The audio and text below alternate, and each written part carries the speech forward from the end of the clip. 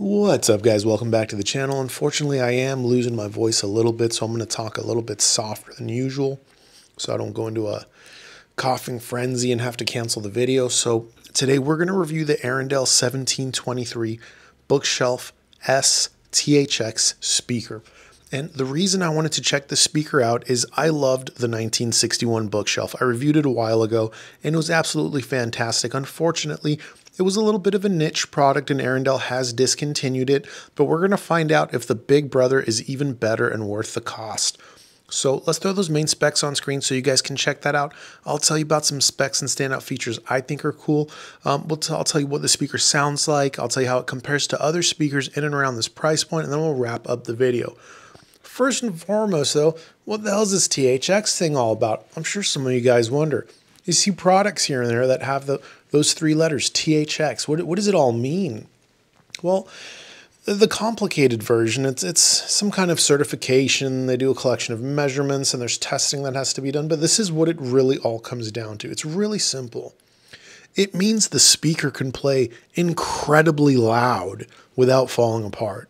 It can take a lot of power and play tremendously loud. That's really what it means when you see that THX lettering on a product, right? So this speaker, if you've got a bigger room for whatever reason, or you like to really rock out, this speaker will do it, So standout features, anytime we review an Arendal product, the first standout feature is always fit, finish, and build quality. It is absolutely on another level. It's what they're known for, attention to detail, top tier. You can spend twice as much money and not see build quality this good.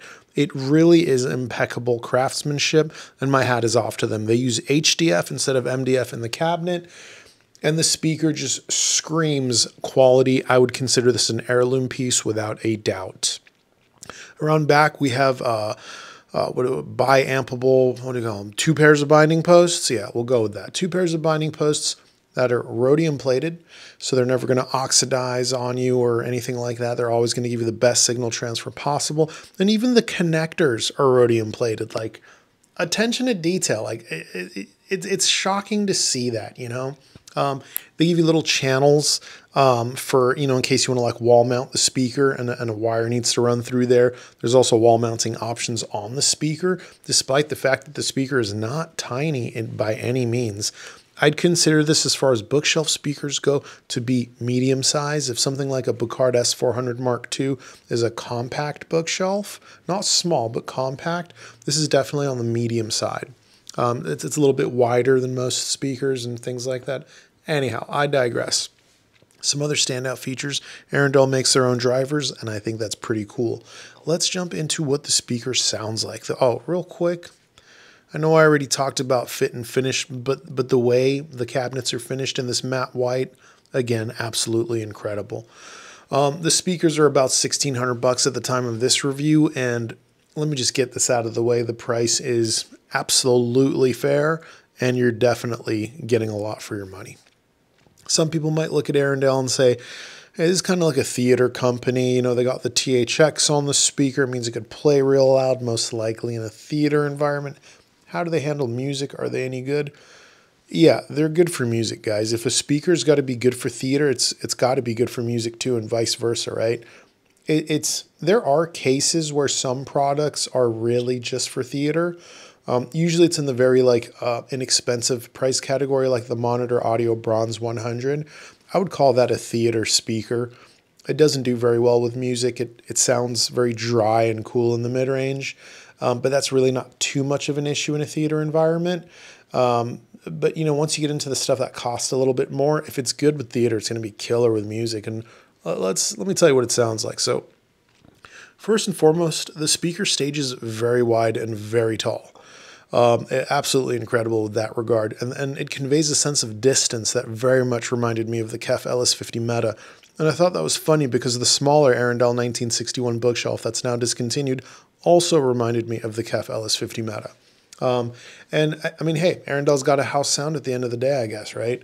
But the treble is going to be mostly neutral, ever so slightly on the forward side of neutral. A lot of clarity, a lot of sparkle, a lot of snap.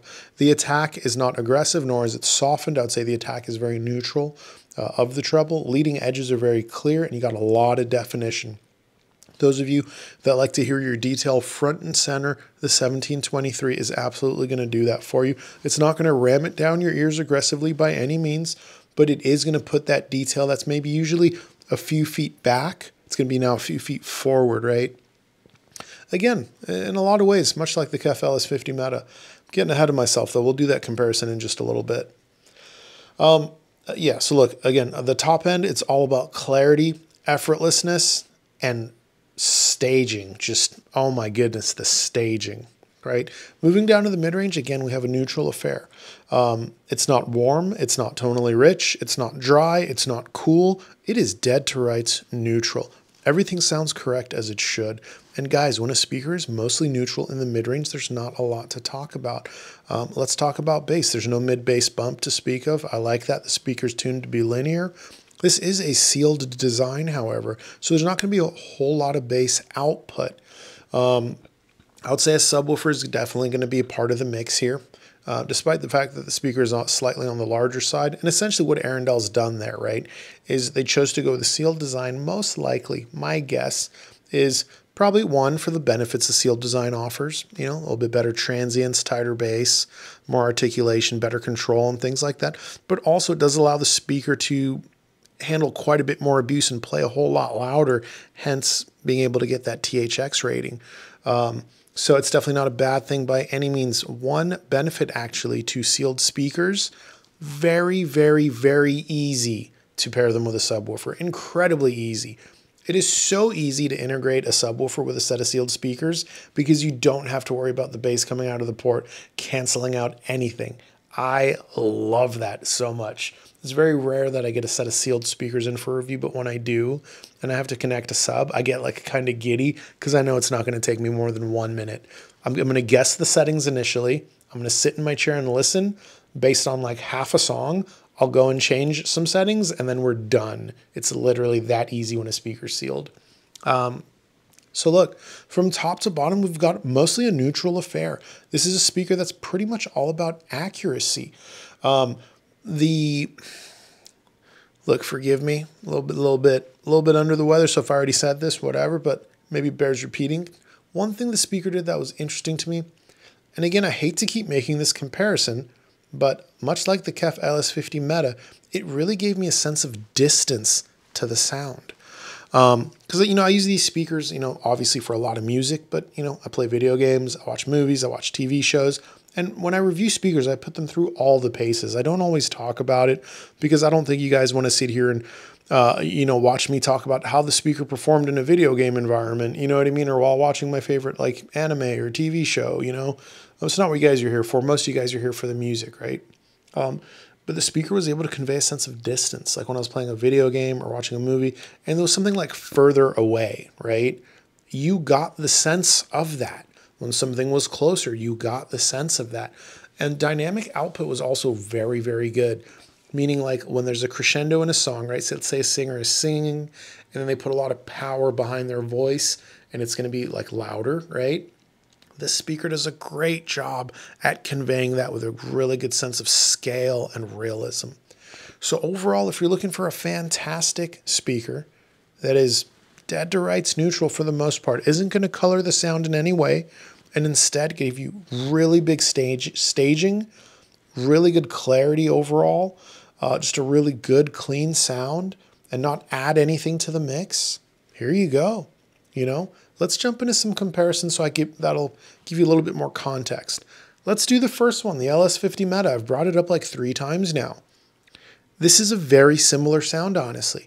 The two speakers sound very, very similar. The biggest difference is the Arendal 1723 stages much larger. The KEF LS50 Meta has good width. I always felt its soundstage height was very short, among the shortest of all the speakers I've heard actually. The Arendal 1723 stages wider, deeper, and substantially taller. Another major difference is, and I've seen this comment, I've gotten comments like this where people say, I want to buy an LS50 Meta for my living room, but my room's on the bigger side and I'm worried the LS50 Meta can't play as loud as I want it to. They got a room that's like, 20 by 25 or something. Here you go, get this instead. This can play tremendously louder. It's a larger speaker, that's no surprise, right? And that's not to say the LS50 Meta can't play loud. It can get, I'd say, plenty loud for its physical size, right? It's a small speaker, guys. But yeah, if we're talking about the treble, the two speakers have very similar treble. It's hard for me to tell you one's better than the other, aside from the 1723 staging larger, taller, more of a wraparound effect. Both speakers image well. Both speakers have really good separation in the treble region. I would say the 1723 is just a little bit more effortless overall with its treble. Moving down to the mid-range, again, both speakers are fantastic with their mid-range. The Arendal is going to stage larger again with width, height, depth, and so on. Moving down to the bass, the LS50 Meta doesn't have a whole lot of bass. It's a vented speaker. The Arendal 1723 is a sealed speaker, so it also doesn't have a whole lot of bass, but it does give you a little bit better tone and texture because it is a sealed speaker, a little bit better transient response and such, right? So overall, it's a similar sound to the LS50 Meta, but slightly better in quite a few key areas. So if you've had your eye on the LS50 Meta, but perhaps you didn't like that it was so small, or perhaps you didn't like the aesthetics of it, here you go. This is a fantastic alternative. And for the same price, $1,600, at least as of this filming. Let's do another comparison. Excuse me. Sorry, guys. I told you I'm starting to lose my voice. Let's talk. I keep telling myself before I sit down and film, I should probably have a list of what I'm going to compare these things to. But for those of you that don't know, these videos are all shot from the hip. There's no planning. There's no script. I just sit down and whatever comes out of my mouth comes out. And I decide everything on the fly. So let's compare these speakers to, you know what? We just reviewed these. Let's talk about the CSS Crichton 1 TDX. That's a DIY kit. It's about $1,000. Figure another couple of $100 for finishing supplies. And the price is pretty similar between the two speakers. Totally different sounds. The CSS Crichton 1 TDX is going to be ever so slightly on the forward side of neutral. I would say the Arendal 1723 is going to be more on the forward side of neutral, more effortless, more clarity, more detail retrieval. It's going to take that detail that's going to be a few feet back in the CSS Crichton 1 TDX, push it a little bit more forward. It's not going to be aggressive in any way, of course, but the clarity easily is going to be more on the side of the Arendal. Moving down to the mid-range, the two speakers, again, very different sounding. The Arendal, all about neutrality. The CSS Crichton 1 TDX, all about flavor. Warm, tonally rich, romantic, velvety, whatever you want to use to describe a warm mid-range, that's the CSS Crichton 1 TDX. Moving down to the bass, again, the speakers could not be more different. With the Arendal, where the Arendal is very linear with its bass, with a very natural roll-off, being a sealed speaker, the CSS Crichton 1 TDX is an absolute bass monster. A subwoofer is optional. It has incredible extension and bass output for a bookshelf speaker. What else can we compare this bad boy to? Do one more review and then we're going to wrap it up. Let's do a Bookshelf P300.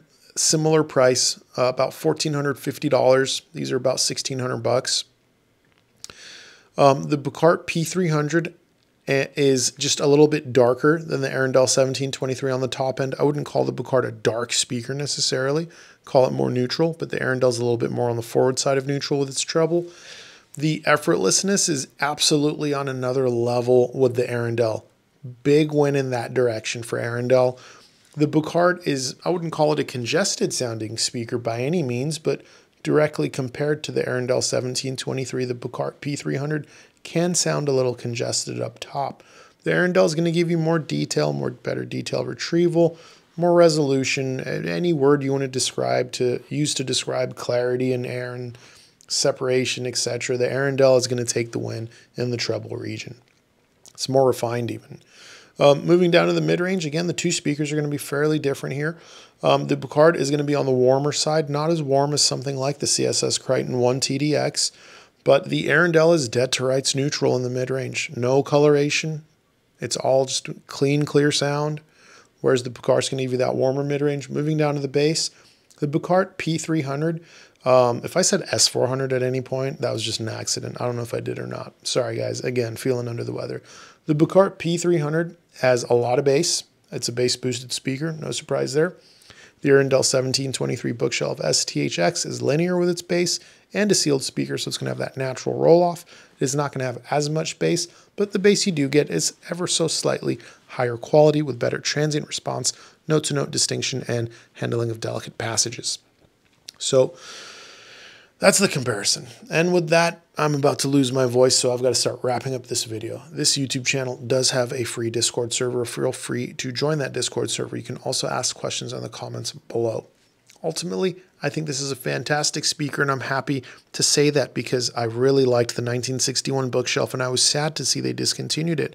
But to see the 1723 build on all the greatness that that little 1961 Bookshelf had and take it to another level, absolutely love it. Arendal continues to make excellent products at price points that kind of don't make sense. If this speaker was sold, you know, like in a store, I'd expect it to be well north of, honestly, like with the build quality, you can kind of put it around like, kind of like 3K, honestly. Yeah, I'd say at least 2,500, 3K. Like that wouldn't be crazy, you know? Yeah, we're going to wrap it up, guys. Until next time, later.